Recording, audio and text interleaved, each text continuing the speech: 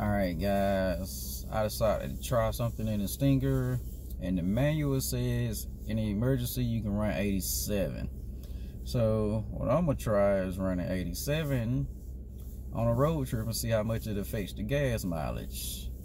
I'm about to do about 300 to 400 miles for this trip, and I'm gonna fill up. I'm at about a quarter tank on premium, and I'm gonna drive the whole way doing about 70 to 75, and I'm gonna have it in eco mode, and I'm gonna see what kind of gas mileage I get. And then on my way back, hopefully, I hope the temperature don't scare it as much, since I'll probably be leaving in the daytime. When I come back, I'm gonna come back on premium and see does it change or drop or improve.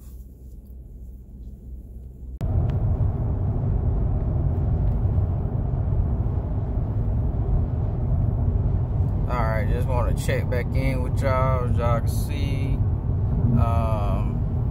just shy of 5 hours of driving, and I've averaged 27 miles to the gallon.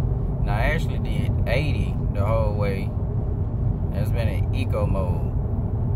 I've sped up to 85 a few times to get out the way, or go ahead and pass somebody so I didn't hold up another person. And I actually got up to 100 one time, but none of that has seemed to affect gas mileage much, since I kept it very, very short when I did,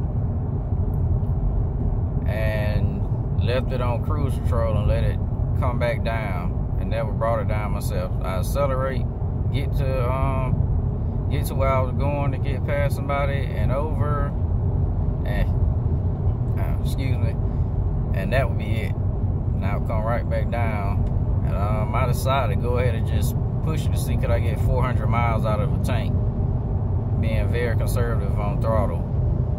So here's to it. My exit is coming up in a little while, so hopefully I can get to that and make my goal of 400 to the tank.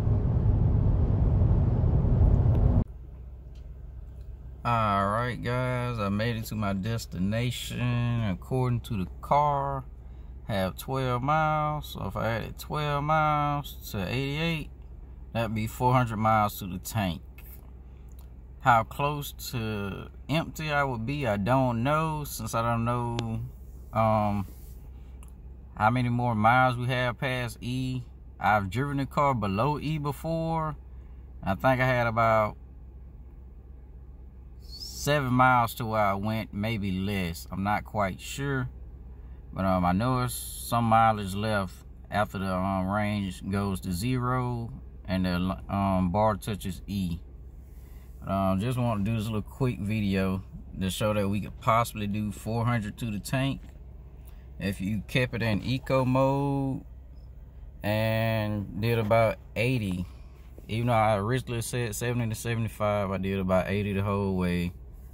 Stayed in cruise control. I think what helped me out a lot was the highway that I was on, 75 South. Got really flat. Very few hills. Temperature change, I don't think that hurt anything, because it went from about 74 degrees when I originally left out up to 85, and it's only like 10 a.m. in the morning down here in Florida. But other than that, I think it's possible that we can do the 400 on the tank. Very close, but you can do it. You back over there. Alright guys, just went to the gas station to fill up, and I used 14.8 gallons. The world's largest solar system model. The model spans 40 miles along Route 1. Each mile equals the distance For a 15 gallon tank, I don't think I would have made it if I had went to 0. Where do you maybe not. According to the range. Last time I went to 0, I think I drove another 5 to 7 miles.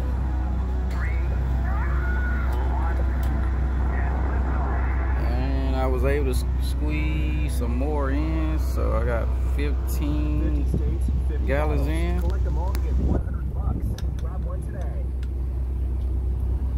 So the tank should be completely full. Alright guys, that'll be it. So now we know with pretty conservative driving, cruise control, and decent roads, should be able to get right at 400 through the tank. And just enough room to get to the gas station if it's within a mile or two. Okay guys, I'm about to head back. So this time heading back, I'm going to fill up on 93 like I'm suggested to run with the car. I'm gonna set the same settings. I'm gonna do eco mode, and I'm gonna ride at 80 miles per hour if possible for however long I can without being disturbed. Hopefully I can do that. It's a Sunday morning, so I should be able to. Relatively easy, but I don't know. Alright guys, checking back in with y'all. For the trip back, it was horrible. I couldn't keep a consistent speed due to traffic, people jumping in front of me, all type of stuff was going on. I was trying to keep it 80, but a lot of times, and I know for like the last hour or so, I end up at about 85 most of the time. But it didn't affect gas mileage much. But yeah, I easily did 400 miles to the gallon this time, filling up on premium versus 87 when I went down in optimal conditions without having to slow down or speed up or anything too much. So let me show y'all that.